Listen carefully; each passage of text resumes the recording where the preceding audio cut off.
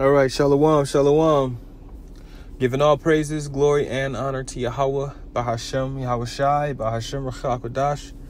Double honors to the apostles and the elders of Great Millstone who rule well, much peace, mercy, and hope to the hopeful elect. You brothers who are wholeheartedly waiting upon the Lord. You few Akwath, you sisters who are submitting under their husbands, listening to the gospel in truth and sincerity. Those who are waiting patiently, man, for the Lord to send Yahweh Shai to deliver us from this captivity. Giving all praises again to Yahweh Bashem Yahweh Shai. So this is a lunchtime video, and I just wanted to go through the spirit. The two sticks, I'll title this video, and they shall be one stick in mine hand. And I'm going to read just a little bit of this and just go into it. So Ezekiel chapter 37, verse 15. The word of the Lord Yahweh came again unto me, saying, Moreover, thou son of man, take thee one stick and write upon it for Judah and for the children of Israel, his companions. So you have one stick for Judah. So you got Levi and Judah and Benjamin, Salakia, distracted. So, yep, that's the southern kingdom. That was that one stick. And write upon it then take another stick and write upon it for Joseph, the stick of Ephraim, and for all the house of Israel, his companions. So that's the rest of the tribes, the 12, the rest of the 12 tribes of Israel. You see? So you got the 3 from the southern kingdom, and then the rest, which would be 9 on the other stick.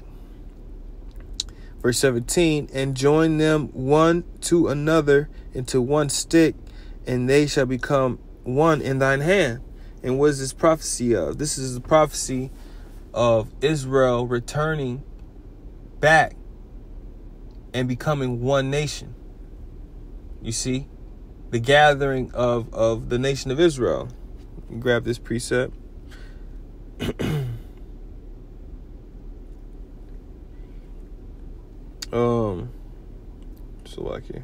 Zephaniah chapter 2 verse 1. Gather yourselves together, gather together, O nation not desired. So this is a commandment. This is part of the prophecy of the nation of Israel gathering as a nation, because when you look at history and how Esau Edom has used these bywords and things and removing landmarks to separate and divide the Israelites so that they're not in unison. And when Israel is in unison, man, it's very hard to deal with Israel. So that's why the Lord, whenever he judged us as a nation, he always weeded us out, and then he let the heathen come in, because hey, Jake is strong, man. So it says, gather yourself together, gather together, O nation not desired, before the decree bring forth, before the day pass as the chaff, before the fierce anger of the Lord come upon you, before the day of the Lord's anger come upon you. And this is that warning, right? This is why the Lord is gathering that nation together, because he's about to destroy this place, you see? And when you go to Zechariah 13 and 8, it says that 1/3 of the nation that is ultimately the whole nation will be destroyed, man. 1/3 will be delivered and 2/3 will be destroyed. So you're gonna have men who knew they were Israelites. You're gonna have men who actually taught that are a part of 2/3. That's why it's a fearful thing. You gotta fear the Lord. This is all of the Lord. Fear the Lord, because your candlestick can be, burned out. Then you don't want that. So, going back to Ezekiel 37 verse 18, when the children of thy people shall speak unto thee, saying, Wilt thou not show us what thou meanest by these?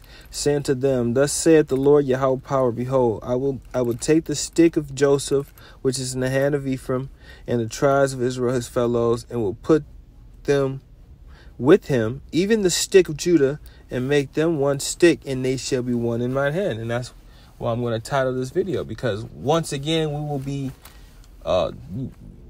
utilized as the Lord's portion. For a while the Lord has cast us away. We have been shipped away from the Holy Land, shipped away from his laws, shipped away from his name.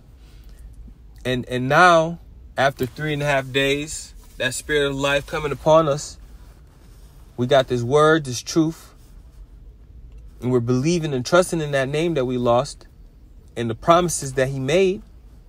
And he's going to make us one in his hand again as a nation, starting with the elect. If I'm not mistaken, there's a precept that say staff in my hand, something like that.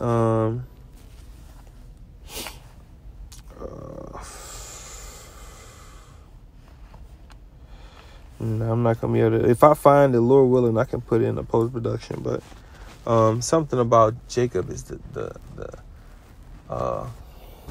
is it rod?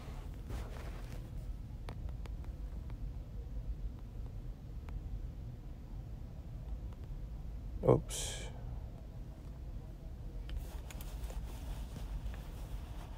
Okay, I think this is it. Yeah, this is it. Psalms 74:2. Remember thy congregation, which thou hast purchased of old, the rod of thine inheritance, which thou hast redeemed, this Mount Zion wherein thou hast dwelt. You see? So the Israelites is a rod in the Heavenly Father's hand. To what? Execute judgment on the heathen, on the other nations. We were set up to be rulers. We were set up to be judges. We were set up to be lawgivers. But what? We followed the heathen. We were worshiping idols, man. Eating abominations, forsaking the Lord. Not fulfilling our duty of what the Lord created us to be on this earth. That's why he said, okay, since your fathers broke the old covenant, I'm going to make a new covenant. And that new covenant entails you having new bodies wherein you can't sin, you can't break the law, you can't forsake me. And then now you're going to execute judgment like how I want you to, because you're perfect. Now you still have your experiences that, Lord, hey, I don't know. We don't know.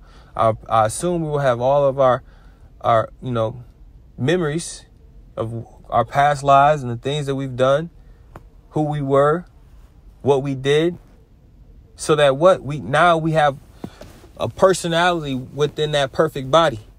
You see, judges who know right and wrong, who has experienced both right and wrong. So no, there is no room for these heathen. That's the point that I'm trying to get with this video. The Lord's only dealing with Israel, man. You other nations, you can't get in this. This is a pact. This is a story between the Heavenly Father, creator of heaven and earth, with his chosen people. Those people who were there at the very beginning of, time and creation, before the foundation of the earth. So, Jeremiah 10:16, the portion of Jacob is not like them, for he is the former of all things, and Israel is the rod of his inheritance. And Israel is the rod of his inheritance. The Lord Yahweh of hosts is his name. You see that? So, hey, Jacob is built different, man. Jacob will always be different. That's why when we see a so-called white man out there dancing like a so-called Negro, style, move, salt, on beat, he even dressed like Jake, you like, no, that's a Jake. When you see, there was a brother did a video about this one. I'm gonna make this quick because I gotta go. It was a little yellow thing, right? Not yellow, but she looked like what to be an Edomite. Her name was something red on Instagram. She's a singer, and he was going into how her voice was captivating. She looked like an Edomite, but you can tell by her mannerism she's an Israelite woman. Whether it be a Northern Kingdom or Southern Kingdom, I would assume maybe Northern Kingdom, because her vocal range was there, but if that was Eve, you would hear it. You can hear Eve from 10 miles away. You see? But she was an Israelite woman, nonetheless. Now, you got men, women, and children who look like heathen that are Israelites, and that is who salvation is for. It's not for you people, you Moabites, you rat-eating, cat-eating, dog-eating Moabites and Ammonites, you octopus, snails, squid, whatever eating. It's not for y'all, man. Y'all nasty. Y'all need to be corrected. Y'all will be corrected. Thus saith the Lord. And we waiting on Yahushua, man. Yahushua is going to give us that power and authority as it reads in Revelation, the 2nd chapter. You see? I will give you power over the nations. And you will break them. As a what? The shivers, man. Let me grab that. Salakia. I'm excited, man. I'm excited.